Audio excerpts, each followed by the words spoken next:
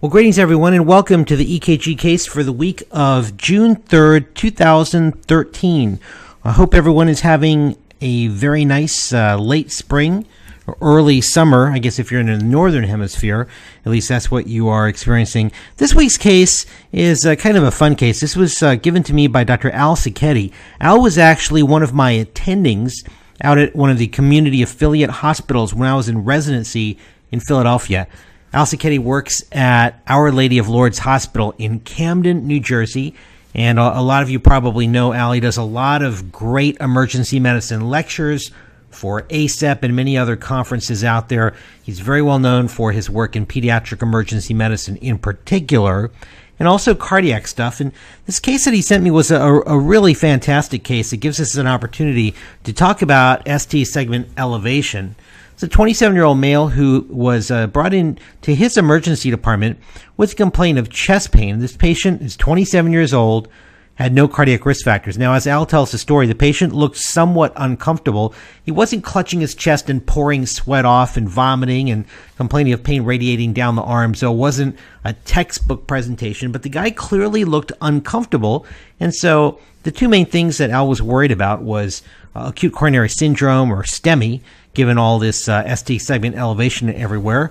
And the other thing that he was worried about was pericarditis. Now, benign early repolarization is always a possibility as well, and maybe all these ST segment elevations are nothing, and his chest pain is actually unrelated to the ST segment elevations anyway. Now, we've talked about pericarditis versus STEMI, and that's what I want to actually focus on for the most part in this particular case. And I'm just going to take you back to what we have discussed in the past.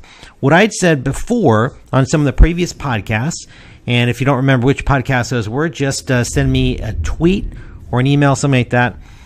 And anyway, the step number one, when you're looking at the 12 lead, trying to figure out, is this a STEMI versus pericarditis? Step number one, you look for signs of ST segment depression in any of the 12 leads, well, actually ignoring A, VR, and V1, because ST depression is common in those two leads in many conditions. But if you have ST segment depression in any of these other 10 leads, it's got to be a STEMI. It rules out pericarditis.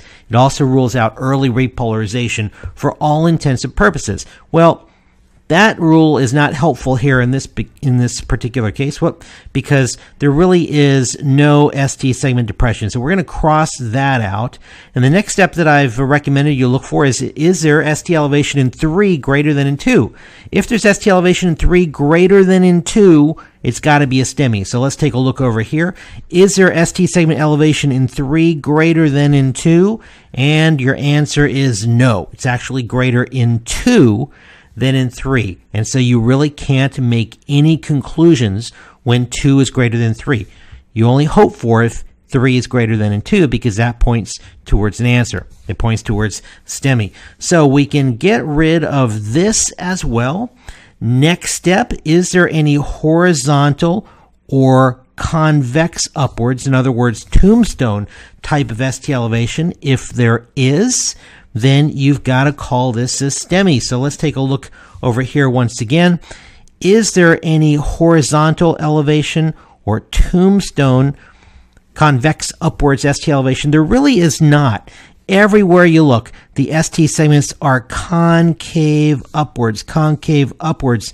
In fact, even over here, it's kind of concave upwards, a little bit concave upwards out there as well. And so this rule is also really not helpful. So let's get rid of that rule.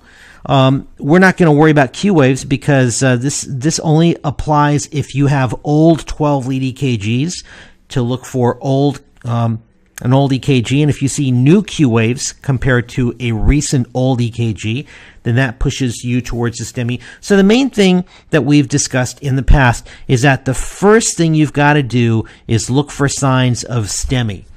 If you don't see signs of STEMI, then you look for signs of pericarditis. And the main sign of pericarditis is just looking for multiple leads with PR segment depression. So let's go back to that 12 lead once again.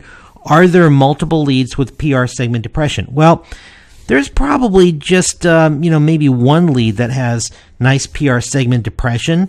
looking around here, there's not much else that has PR segment depression, and maybe we're just imagining that also. So, you know what? This does not have PR segment depression either. And so what that means is that this is just anger here. There's nothing that really is helpful at all that we've typically learned in terms of distinguishing STEMI versus acute pericarditis. All right.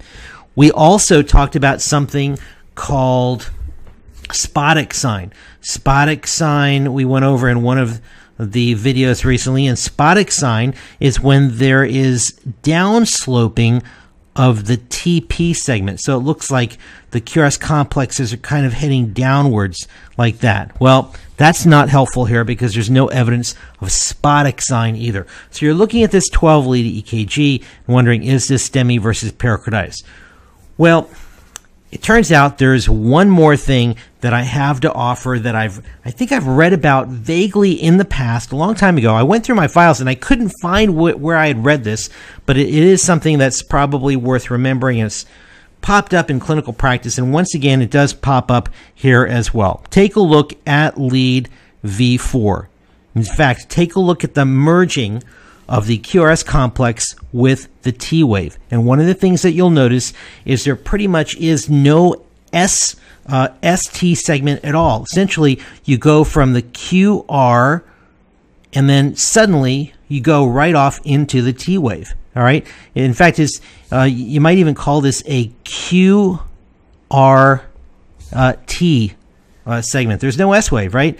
It goes up and then boom. If you put your ear close to the microphone on your iPad or your computer, you can actually even hear in the lead where it suddenly goes boom, right? It suddenly goes off into the T wave without any evidence of an S wave. And this is something that has been described, not well studied, but is something that seems to pop up here and there in clinical practice as well. And when you see a QRT complex, it tends to be very highly specific for a STEMI, and that's exactly what this turned out to be. Now, Sacchetti did not miss this. He sent this patient up to the cath lab, this 27-year-old with diffuse ST segment elevation and no reciprocal changes. And by the way, no cardiac risk factors. This 27-year-old guy had a wraparound LAD lesion, and had Al not sent him up to the cath lab, this guy probably would have died because that's a really, really bad lesion to have. Let me show you a couple of other examples of this particular finding that's going to be worth remembering. Take a look at this 12-lead EKG. And in fact, I'm not going to hide this from you. Take a look at what the computer is calling this also. The computer is calling this acute pericarditis. And you know you're not supposed to look at the computer interpretation, but maybe this is a relatively young person, and perhaps there's a little bit of PR segment downsloping in a few leads. Maybe you have to imagine it just a little bit. But there's diffuse ST elevation without good reciprocal change, and this might be a 12-lead EKG. But again, if you look in that lead V4, take a look at what's happening out here. You've got the R wave that goes up, and then without much of an S wave at all, bang, it suddenly shoots out into the T wave. It's like the S wave is gone. The QRS complex got smushed right up against the T wave, so there is no ST segment, okay? You notice that up there also. The R wave's coming down and then suddenly shoots out. It's almost like a check mark, all right? A check mark, something I refer to as the check mark sign or the QRT sign. Okay, and let me give you one more example. This, by the way, turned out to be a true STEMI despite what the computer said. And I'll give you one more example of this. I'm just going to focus right in on leads V4 and V5 in this particular example. You'll notice, by the way, that there is a little bit of PR depression here. What we've said before, PR depression means nothing. It is not specific for pericarditis, despite what our teachers told us. And this is a very nice example, again, of that QRT finding or the checkmark finding, where the R wave's coming down and then bang, it suddenly heads off into the T wave in these two leads. And there really is no ST segment at all. It's that little check mark that shoots right up into the T wave. There's no ST segment. It's like somebody took the T wave and just smushed it right against the QRS complex, and the result was the ST segment is completely gone. So anyway, let me just sum up what we've talked about. Very simple visual finding, which is one of the clues that you'll probably see every now and then, which can also help point towards a true STEMI and away from pericarditis in some of those patients where there is a quandary. And I also like to point out once again that young people do have MIs. This was a 27-year-old man with no cardiac risk factors that Al Sacchetti took care of.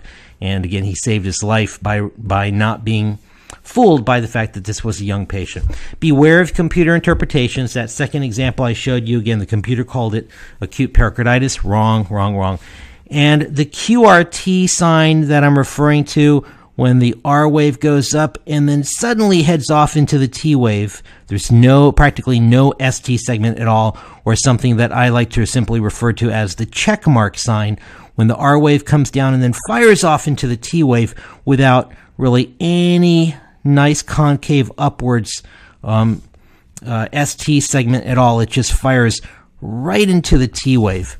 When you see that, think about a true STEMI, all right? So there's yet one more nice, helpful finding that can be helpful when you're trying to tell the difference between pericarditis versus STEMI. Now, in my experience, this is not a really common thing. It's not something you're going to see in the majority of your pericarditis patients. But when I have seen this, it's been very helpful, because oftentimes in these cases, for whatever reason, all of our other rules don't seem to work. So when you see that QRT finding or the checkmark sign, think STEMI, and you just might save a life. All right. I hope that was helpful, and I look forward to talking to you next week. Bye for now.